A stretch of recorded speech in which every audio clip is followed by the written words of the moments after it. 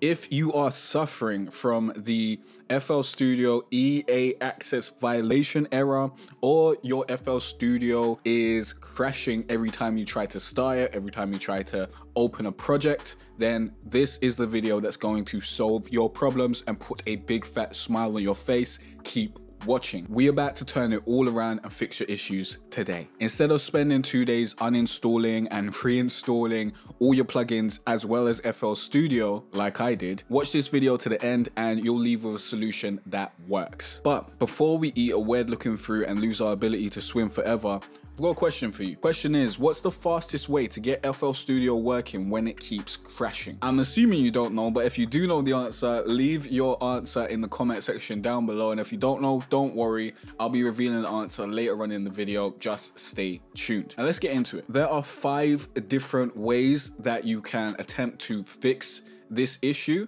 I'm going to start with the method that worked for me personally, and then I'm going to go through a few other methods that I tried, that I found online and whatnot, that didn't work for me but might work for you. So let's first off start with the method that worked for me. Step number 1, use a different ACO driver. Go to your audio settings, you see where it says device, go here and choose something else. Just to add, if you totally cannot get into FL Studio whatsoever, it can't open up because it just keeps on crashing, what you need to do is open up the 32-bit version of FL Studio. That will allow you to be able to open up FL Studio so you can actually get to these settings, and I'll show you how to do that later on in the video. Just needed to let you know this so you know it is possible to get in here and change those settings. Also, another thing that you can try to do is open a completely empty project, not a template, not the demo, not any project with anything in it, just something that's got nothing in it. That has the best chance of staying up and working without crashing. But let's get back into the video. I would suggest you use your default sound driver. This is my sound driver that I use, my main out 1, 2. This is my audio interface sound driver. However, you can also use ACO for all. That generally works pretty well. The issue I was having is the FL Studio ACO was the one that was causing all the issues. It was just messing everything up. It didn't before, but now all of a sudden it does. So I don't know why that's happening, but if I change it to the FL Studio ACO driver, I will start getting errors and it will start crashing on startup. That may be the issue for you as well. So the first thing you should try is changing your ACO driver. However, if this doesn't work for you, keep watching because there are more solutions coming. Step number 2 is to do a system scan and fix any errors. In order to do this, you need to go to the start menu, type in command prompt, or command should get you there, and then open the command prompt. You may have to run this as administrator if you're not, and then you want to type in sfc space / scan now. And if we enter, it says we need to run it as an administrator in order to use this utility. Basically what this will do is it will search through your computer files and see if there are any essential files that are broken that need to be repaired, and then it will go through and repair those files. So this is something that you should pretty much do at least once a year, just in case, to kind of check up on your computer. But if you're having issues with certain programs, this is something that you should try out to see if there are certain program files that are just messed up that you can easily fix using this. It takes like maybe up to an hour, but give it its time, let it do its thing, let it find what's going on and let it try and fix your problem for you. Step number 3 is to update your sound drivers. There are a few ways to do this. First way is to go to the start menu, type in devices or device. Here you'll see device manager, which is basically where you want to be. So we'll open this up and this will show you all the devices you currently have installed on your system. Then you can go to sound, video and game controllers and check that your audio controllers are where they need to be. Go to update driver, search automatically for drivers, see if the best drivers are all automatically installed, if it's like the latest one and all that sort of stuff. Also, you have your audio inputs and outputs up here, so you can also check for the different drivers up here. But I don't think actually trying to update anything up here is going to make much of a difference. It's really the sound, video and game controllers. When you come down here, this is where you'll actually be able to check whether you have the latest version of the drivers or not. but sometimes this won't show you the most accurate information because Windows may not have it. If you scroll through this, you may also see other sound drivers. For example, here we can see our PreSonus Studio USB device that we can come here and also check to see if we can update the driver and all that sort of stuff. And we can also see if we can update the driver. However, if you're using an audio interface, it likely comes with a program that you can use to actually update the drivers for your audio interface. And if it doesn't, go to the website for your audio interface manufacturer and you'll probably find a list of the latest drivers on there. For example, with our PreSonus Studio 24C audio interface, I do have this program called Universal Control, which is our interface driver program. So here we can go to settings, we can update firmware, we can check to see if it needs an update. So we can go to check for updates. Hopefully we don't need an update right now. As you can see, our version's up to date.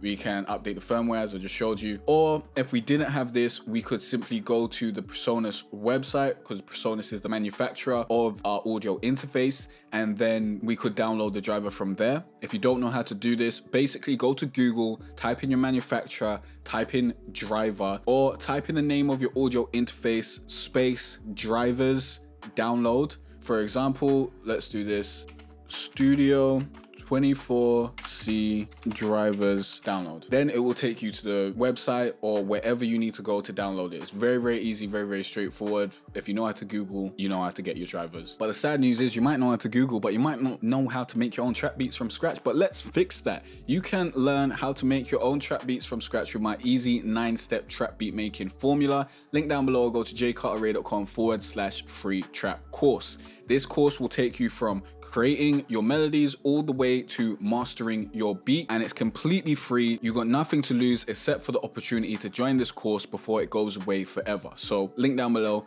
go check that out as soon as possible. And step number 4 was going to be update your your audio interface drivers, but I already did that with updating your sound card and all that sort of stuff. So I guess I've kind of put those in together, but those are 2 different things. Keep that in mind. Step number 5, however, is to update Windows. If you've never manually updated Windows before, go to the start menu, go to your control panel, or go to settings. It should take you to control panel when you go to settings, and then you'll see Windows update. If you go to updates and security, and here you'll see if there are updates that you need to update. Now, we don't need to update anything right about now, but there are optional updates that we could go for. Sometimes those optional updates will help you out, sometimes they will not.